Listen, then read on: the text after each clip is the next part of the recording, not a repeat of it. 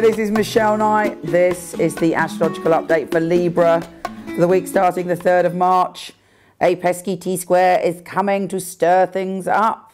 It's urging you to look at family dynamics when it comes to any relationships you're in now. Does the relationship between your parents or the ideas of your mother or your father connected to love and relationships have an impact in the way that you see relationships, for good or bad? If so, this T-square is bringing that to the surface. You're feeling quite emotional, and Moon is opposition Mars in your sign, both of which are squaring Venus. You're thinking a lot about things, and you are thinking about the past, but it's very important that you take responsibility for whatever's going on in your love life now.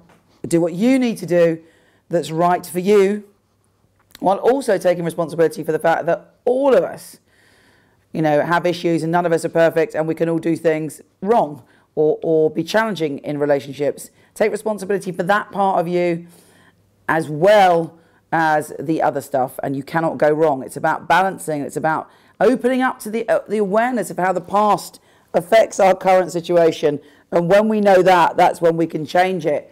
Venus is shifting positions though, so happy days for you.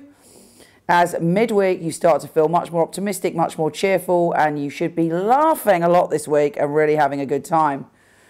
We have Jupiter going direct on the 6th, and you'll suddenly feel much more optimistic when it comes to work and your creativity and being out there in the world. There could be some good fortune around your work or career, and you're in a buoyant mood. Suddenly, you can see the woods from the trees, and you feel just good. You sense something positive is going to happen. Neptune is trining Jupiter and also giving you some good creative ideas, but don't overanalyze them. And the grand air trine at the end of the week is saying, come on, baby, stretch your boundaries, open up to adventurous ideas, and think out of the box. Take care, and I'll speak to you soon.